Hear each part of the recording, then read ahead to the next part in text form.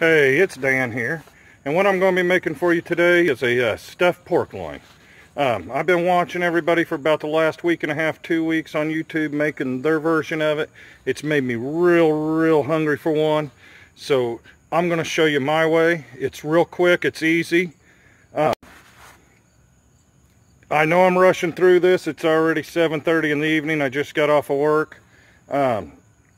Hopefully it turns out good. Well, I guess we'll find out together. I've made it this way 100 times. The only thing I messed up on is when you cut it, a lot of people just butterfly it and then they take a meat mallet and they pound it out and everything. Well, I go 2/3 of the way down and I try cut mine. And then I go about halfway through again, and you try not to get any holes in it.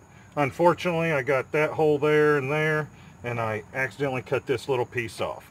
But I promise you it's still going to be good. The stuffing is very easy.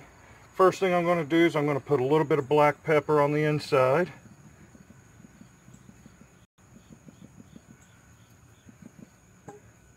A little bit of salt.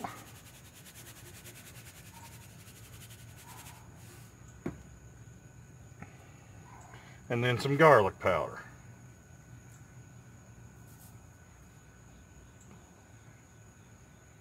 And then I just got some generic Italian dressing here. I'm just going to squirt a little bit on there, just as like a little binder or whatnot.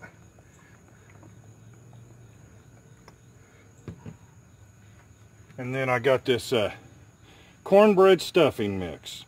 This is just a 6-ounce box. We'll see how much of it takes.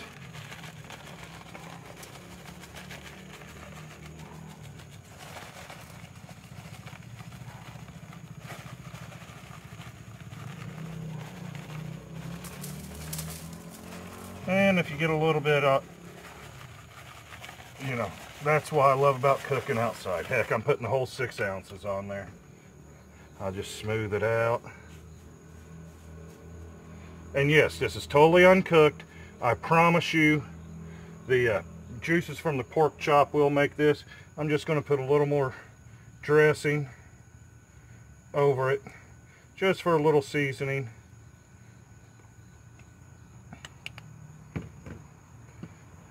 Then I'm going to try to roll this back up. Unfortunately, like I said, I have those 2 holes right there, so it's making this part a little bit hard.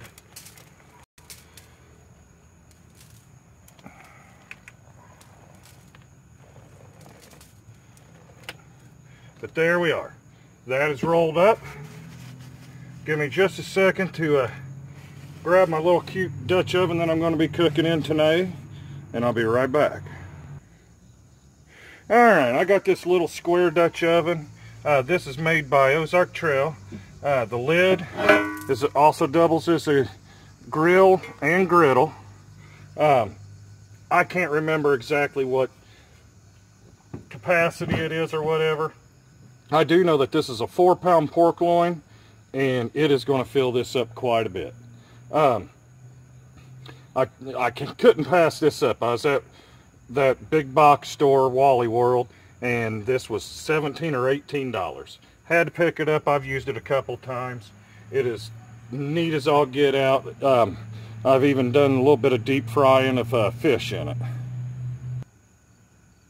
Before I put the loin in it, I'm just going to spray it down a little bit of canola oil.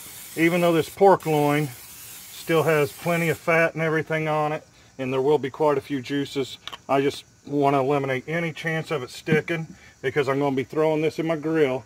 I got my grill preheating to 350 degrees right now.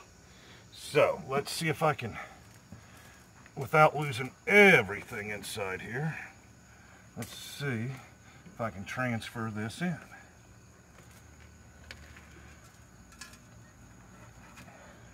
And like I said, I knew it was going to take up a lot of it. And you want to know something? I'm not going to waste this stuffing. Even though it's not inside it, it's going right there. Now, what I also have, these are these baby Dutch yellow potatoes. I've already rinsed these and everything. I'm just going to put a line of them down either side.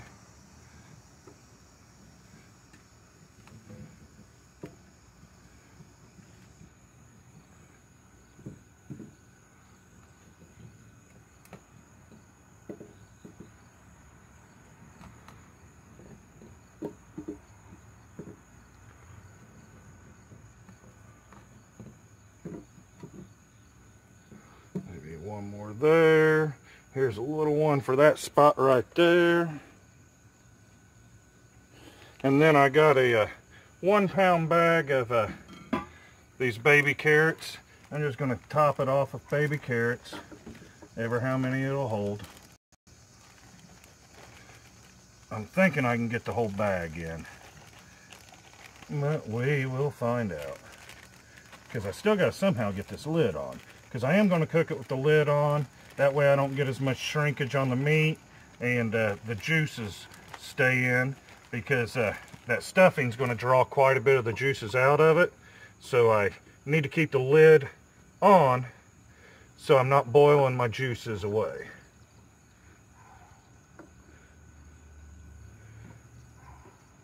Alright, that looks pretty good right there.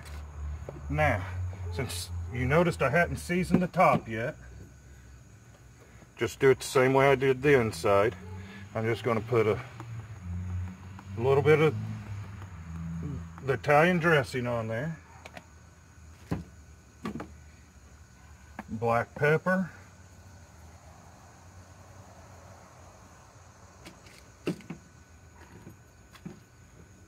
garlic powder,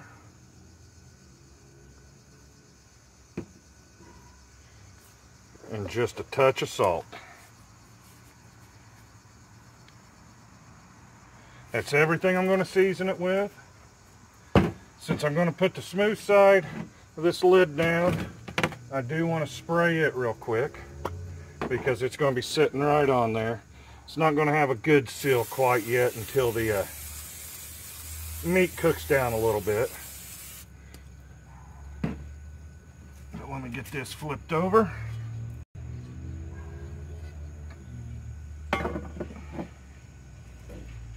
And actually, it did go all the way down. Beauty of the weight of cast iron. I'll be right back with you here in a second, and I'll be throwing it on the grill. Alright, my grill's up to 350 degrees. So let me open it up. I hope not to lose too much heat. Let's toss this right inside here. Oh, that's a cool echo when you stick your head in there. I don't know if you guys could hear that on the film or not. Oh, I'm tired, so if I'm acting silly, I apologize. But I'm going to let this go in here for roughly 2 hours, then I'll check on it. But I'm going to guess it's going to take anywhere from 2.5 to 2 hours and 45 minutes to cook. Like I said, I'll check it at 2 hours. I know I rushed through this real quick for you guys. But like I said, I've been watching everybody else make their version. I really wanted to show you mine. I was going to do it in my regular Dutch oven over the coals and everything, but I do make this a couple different ways. And when it gets cooler out and everything, and I get my Dutch ovens out again and going, I'll make you a different version of this and that. But if you guys like what I'm doing, like my videos, please hit the like button. Please subscribe to my channel. If you subscribe, hit that little bell next to subscribe, and you'll get notifications every time I put out a video. With that being said, I'll be back in about 2 hours, and we'll see what this looks like. Alright guys, I don't know if you're able to see this or not. It's awful dark out here.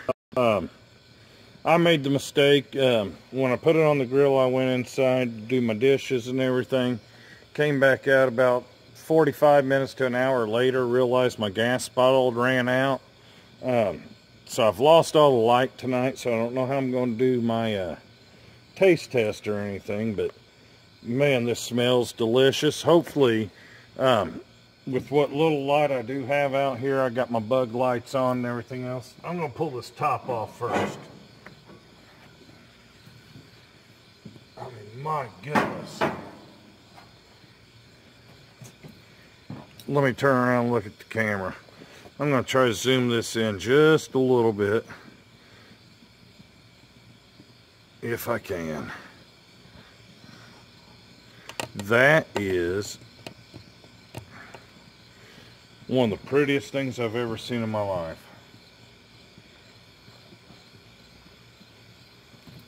Carrot's so tender. I'll get a potato here in a minute. I'm going to take this inside. I'm going to plate it up. Hopefully I get a taste test for you guys. Once again, I apologize, but like I said, I ran inside the house, do some dishes and everything.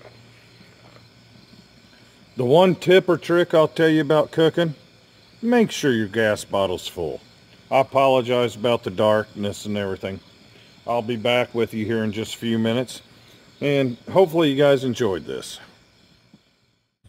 Hey guys, if you made it this far into my video, I truly appreciate it. I apologize, it got real dark last night. I wasn't able to do my usual taste test at the end of the video, but it did turn out very good.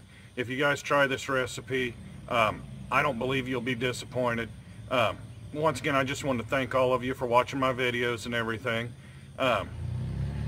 Right now, I just got off of work. I found a Blackstone on clearance, and I'll show it to you here. It's a little 17-inch, if I can turn that down enough. And I'm playing with it right now, and I'm trying to get it all seasoned up. You might see that in future videos. It'll be a while before you see that. I've never cooked on a Blackstone before.